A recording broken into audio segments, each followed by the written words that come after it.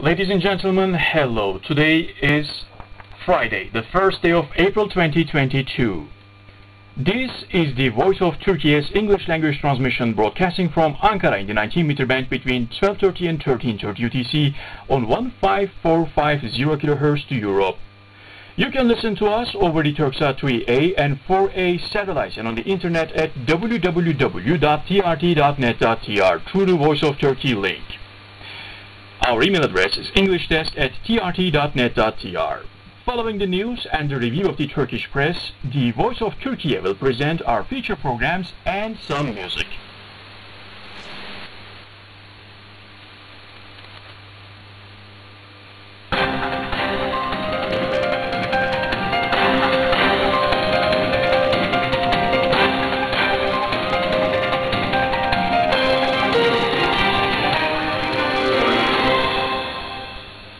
But first, the news. The Turkish president is hopeful that the leaders of Russia and Ukraine could hold a summit in Istanbul to help bring an end to the war between the two countries, he said on Friday. We'll be very happy if we could realize the decision to turn this negative course of events into a positive one with the two leaders, Recep Tayyip Erdogan told reporters in Istanbul. In a breakthrough, Russian and Ukrainian delegations met for peace talks in Istanbul on March 29th as the war entered its second month with casualties piling up on both sides. During the talks, Ukrainian officials signaled readiness to negotiate a neutral status, a key Russian demand, but demanded security guarantees for their country. Russia, meanwhile, pledged to significantly decrease its military activities toward the Ukrainian cities of Kiev and Cherniv to build up trust for future negotiations.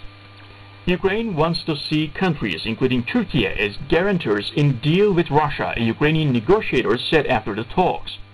On drifting sea mines in the Black Sea region, Erdogan said, "As of now, there is no problem, but we're not going to let our guard down." At least two such mines have been defused by Turkish authorities so far.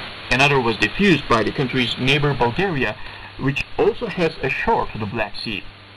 The Russian war against Ukraine, which started on February 24th, has been met with international outrage, with the European Union, US and UK, among others, implementing tough financial sanctions on Moscow. The EU on Friday denounced Moscow's decision to place travel restrictions on European nationals, a move in retaliation over EU sanctions in response to Russia's war on Ukraine. The EU deplores the Russian authorities' decision to impose a travel ban on a number of EU nationals in retaliation for EU sanctions linked to the Russian invasion of Ukraine, EU Foreign Policy Chief Josep Borrell said on Twitter. The EU continues to demand that Russia ceases the aggression against Ukraine, he added.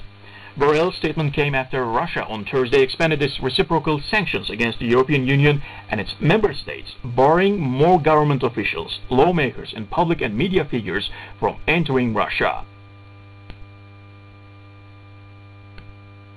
As the war in Ukraine enters its 37th day, 153 children have died as a result of Russian attacks, the Ukrainian Chief Prosecutor's Office said on Friday.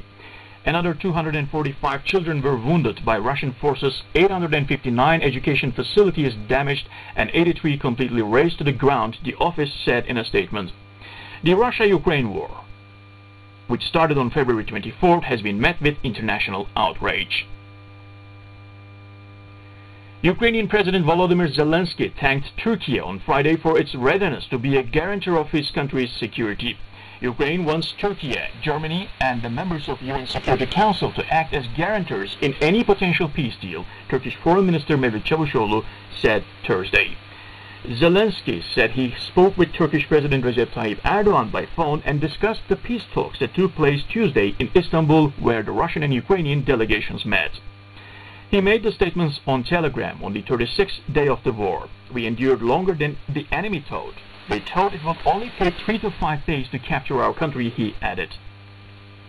The latest talks in Istanbul were seen as a breakthrough in the push to halt hostilities that, according to the latest UN figures, have claimed the lives of at least 1,232 civilians and left 1,935 others injured.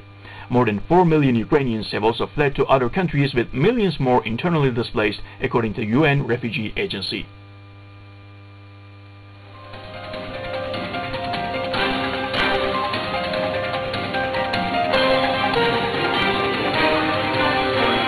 The The news continues on the English language broadcast of the Voice of Turkey. Russia's defense ministry announced Thursday that it will open a humanitarian corridor Friday morning from the Ukrainian city of Mariupol to Zaporozhye, following a personal request from French President Emmanuel Macron and German Chancellor Olaf Scholz to President Vladimir Putin. The Russian armed forces will reopen a humanitarian corridor from Mariupol to Zaporozhye on April the 1st from 10 a.m. Moscow time, said Colonel General Mikhail Mizintsev, director of the Russian National Center for Defense Management. Noting that humanitarian corridors are opened daily in the direction of Ukraine's capital Kiev, Chernihiv, Sumy, Kharkiv and Mariupol, Mizintsev said the Russian army was complying with a ceasefire at these points. He further noted that in the 24 hours, more than 18,000 people, including 3,400 children, were evacuated from Russia from dangerous regions of Ukraine to Russia from dangerous regions of Ukraine. A total of 527,607 people have been evacuated since the start of the special military operation, including 108,219 children, he said, adding that 115,347 people have been rescued from Mariupol via humanitarian corridors, including 3,235 in the last 24 hours. Euro area annual consumer inflation refreshed its record, hitting 7.5% in March, according to provisional Eurostat data released on Friday. The figure, much above than market forecast, was up from 5.9% in February, the Statistical Office of the EU said in its report. In February, the main driver behind the high inflation rate was energy, which is expected to hit the highest annual rate in March at 44.7%. This was followed by food, alcohol and tobacco, on energy, industrial goods and services. On a monthly basis, Eurozone inflation is projected to come in at 2.5% in March. Eurostat refers to inflation as the change in the price level of consumer goods and services during a given period. And that was the news brought to you by the Voice of Turkey.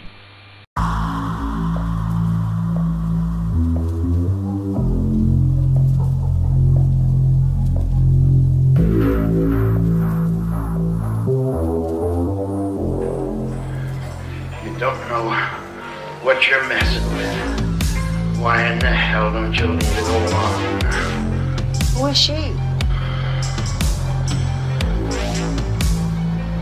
They look just like you and I, but inside they're different. They have no soul. Who are you? They call me the garbage man. I dispose of human garbage. Why are you telling me all this? Because you're in danger. There's been a little accident, an escape.